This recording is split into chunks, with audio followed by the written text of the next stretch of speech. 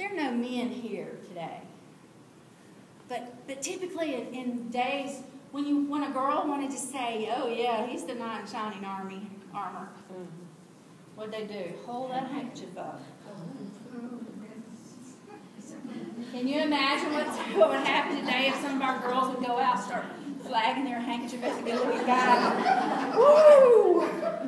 Boys would run. Let me go play my video game.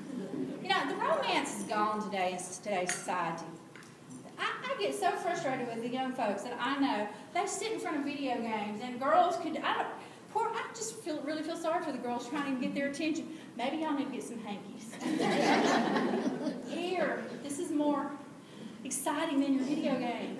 But it says, they helped everyone his neighbor, and everyone said to his brother, be of good courage. When they were fighting in battle, the ladies would take out their handkerchiefs for the warrior that they thought was great.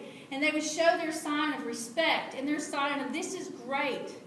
But more than just for the men and more than just for the warriors, it says that in England, the people that loved their queen, this was the #1 gift that she got through all the years of her serving was those handmade handkerchiefs from her subjects in the kingdom.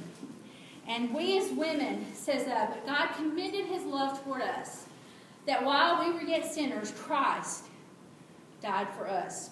Walk in love as Christ has loved us and hath given himself as an offering and a sacrifice to God for a sweet-smelling savor.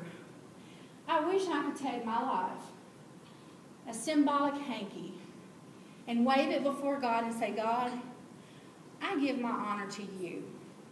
You're my prince. You're the one that died for me. You're the one that makes all things good. And by the cloth that I have in my hand, I give honor to you. It says to love him with all the heart, with all understanding, and with all the soul, and with all the strength. To love your neighbor as yourself. That's all worth more than any burnt offering that you could bring to God.